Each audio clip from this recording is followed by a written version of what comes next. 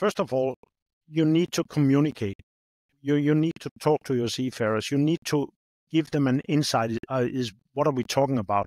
Because everybody talks about decarbonization, but what is it in fact? What does it mean for my ship? What does it mean for my company? What does it mean for my industry?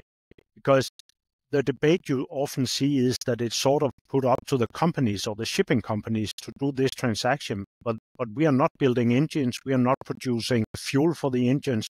So it's not as it is put forward. We have to assist in this transformation. We have to make the ships ready for test beds, etc.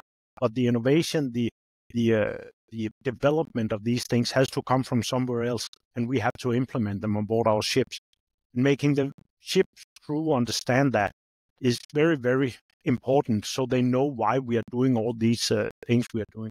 But on board the ship itself, I would say the largest portion of what the seafarer has to contribute with is the operation on board.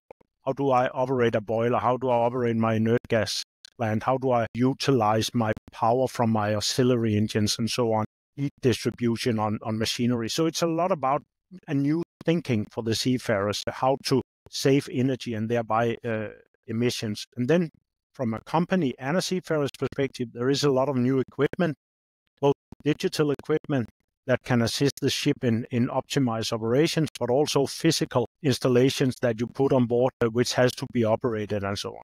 And all these things, every time you put a piece of equipment on board a ship, you need to educate the staff. So that is where it comes with education, that we are bombarding the ship with a lot of equipment, and they need to adapt all this. And that's where education is difficult, because if you look historically, you had a STCW standard where you educate seafarers in certain sectors. If you're an engineer, you need these and these sectors to be fulfilled. If you're a navigator, you need this and this and this.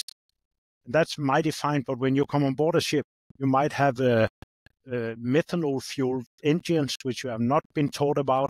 You have scrubbers, which you have not been taught about. You have ballast water treatment system. You have a lot of equipment out there, or new ECDIS systems, or anything that is highly complicated and digital equipment. And then you're sort of back to square zero. And that demands the company to have a very, very strong educational system. So the educational part of or responsibility for a company is just growing and growing, because the pace new equipment is being developed. No educational system on a worldwide scale can follow that. So it's very much up to the various parts of the industry to make it happen.